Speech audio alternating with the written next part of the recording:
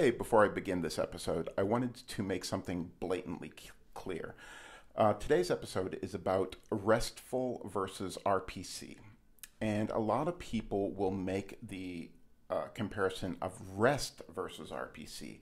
Now, this is a very, very poor comparison because you cannot make an HTTP call to RPC, remote procedure call, without using REST. It's impossible. Comparing REST to RPC is comparing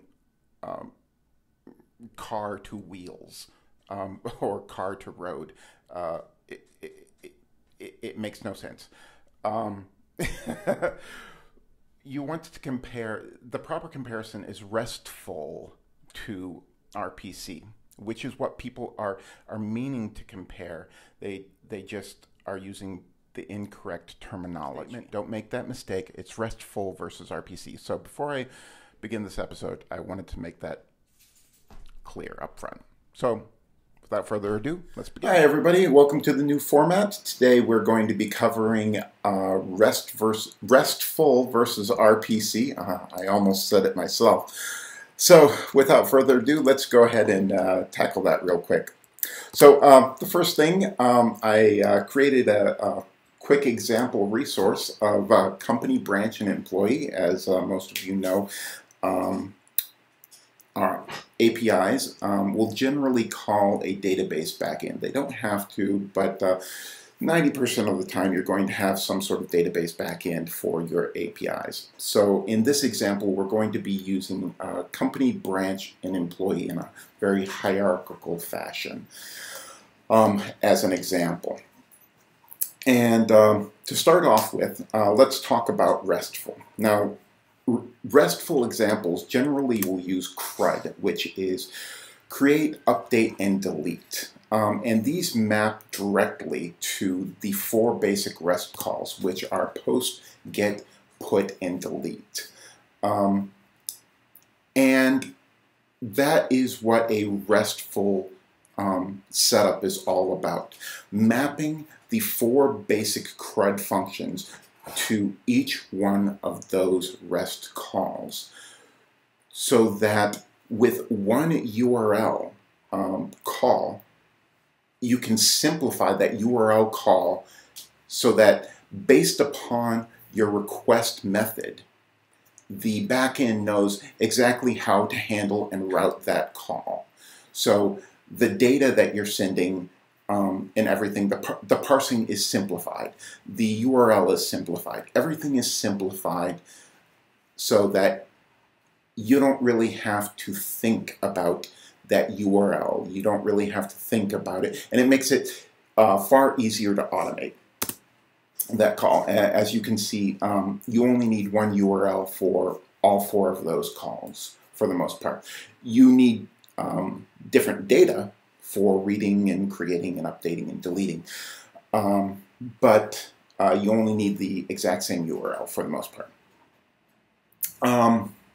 Now, this does have its own problem, however.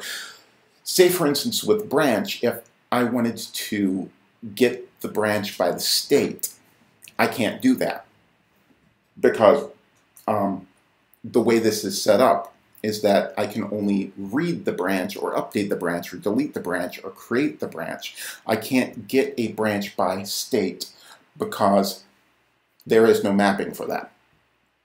To create a mapping like that, I would have to create an entirely separate controller for four entirely different create, read, and update, create, read, update, and delete, those four CRUD mappings for four new REST mappings.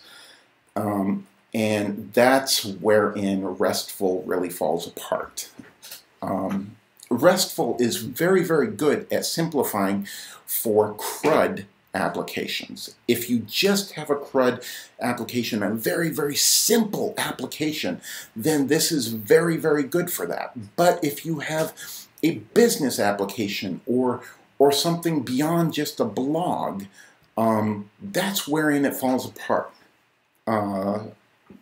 as I pointed out here, if I need to get a branch by the state or get an employee by a position or things like that, and I need anything beyond those 4 basic calls, that's where RPC really starts to excel, because RPC wants to duplicate business logic. It allows you to duplicate business logic better than Restful does. As you can see, we can call it by get branch by state, get employee by position, but it also allows you to have far more calls, like get branch, get company branch, get branch by state, get employee, get branch employees, get employee by position. So we can have as many gets as we want, as many posts as we want, as many puts as we want, associated with branch and associated with employee and associated with company. Whereas Restful will only allow you to have 1 get and 1 post and 1 put and 1 delete associated with branch and employee and company. It's very limited.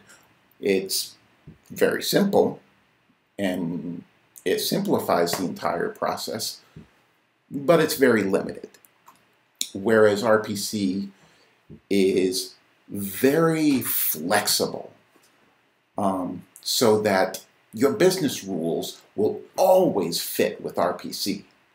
Your business rules will always be able to fit into an RPC model. A lot of companies will use a bit of both, which is great. It's fantastic. I would say, yeah, absolutely use a bit of both. RPC is definitely more scalable in the long run. Restful is definitely something that you can put together and great for people just beginning and getting to learn APIs, but it's definitely not a scalable model, not in the long run. Your business rules are not going to fit a Restful model in the long run. And I would say in the long run, you're going to have to switch to an RPC model eventually. If you need anything to build out to scale, if you have a company, so on and so forth, definitely use RPC. Stay away from Restful. If you have a blog or something like that, very, very small business, if you're not trying to get anything done, just a small website or what, yeah, use Restful. Just get it out the door. But that's the difference between the two in a nutshell.